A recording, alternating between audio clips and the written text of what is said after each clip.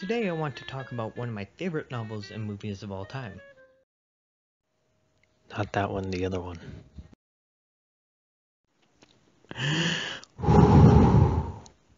Great Gatsby.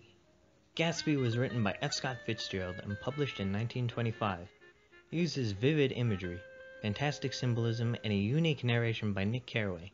For those who don't have a TV or access to a reliable book supply, here's a brief synopsis. Gatsby is cool rich dude who has a crush. He falls in love. His girlfriend hits a woman with car. Gatsby gets killed because woman's husband thinks Gatsby did it. The Great Gatsby is a contemporary piece which has themes and moral questions that could still be asked and considered to this day.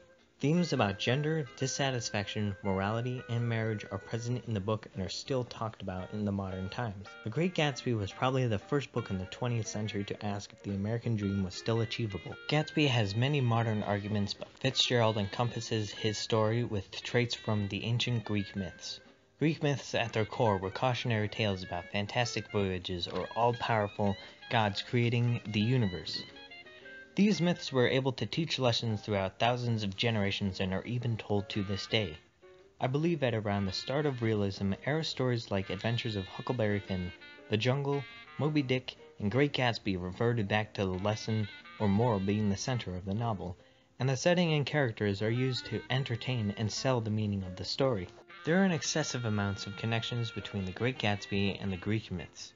With J. Gatsby, the first connection was with Orpheus, who led his dead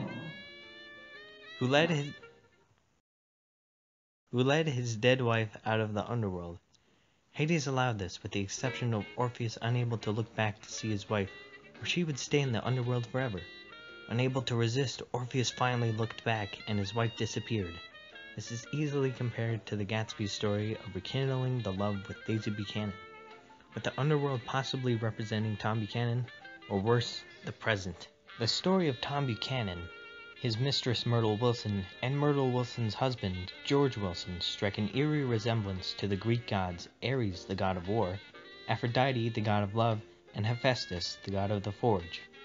Nick describes Tom as a sturdy, straw-haired man of 30 with a rather hard mouth and a supercilious manner, 2 shining, arrogant eyes, and gave him an appearance of always leaning aggressively forward.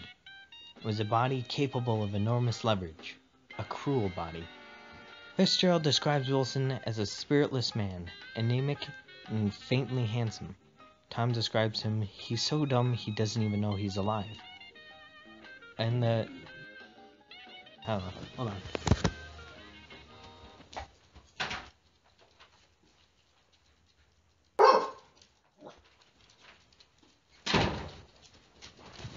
The Battle of the Labyrinth, on page 188 of Percy Jackson, The Battle of the Labyrinth, Hephaestus is described.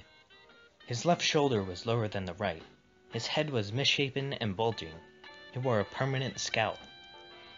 Myrtle Wilson described as, her face contained no faucet or gleam of beauty, but there was an immediately perceptible vitality about her, as if the nerves of her body were continually smoldering.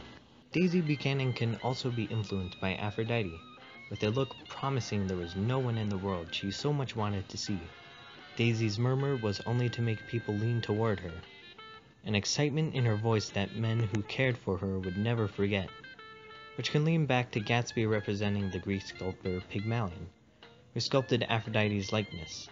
This is compared to Gatsby's imagination of Daisy's past self being perfect. Both eras of the method of storytelling eventually became less popular due to new mediums. In Greece, there were places to go see actors put on plays instead of gathering around an old figure to tell stories. Stories like Oedipus and Theseus thrived in the amphitheater environment. They were easily staged, unlike the story of Perseus, where huge and complex monsters would need to be shown. Great Gatsby was published when cinema was taking its first strides and was becoming more and more popular. Books like The Hobbit and Princess of Mars attracted a broader audience, making an improved fantasy genre and a new science fiction genre.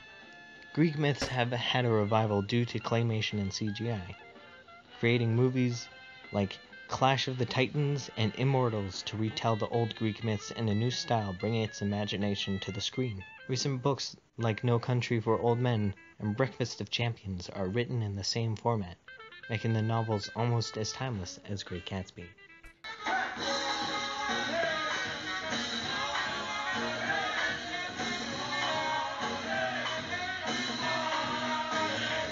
Achoo!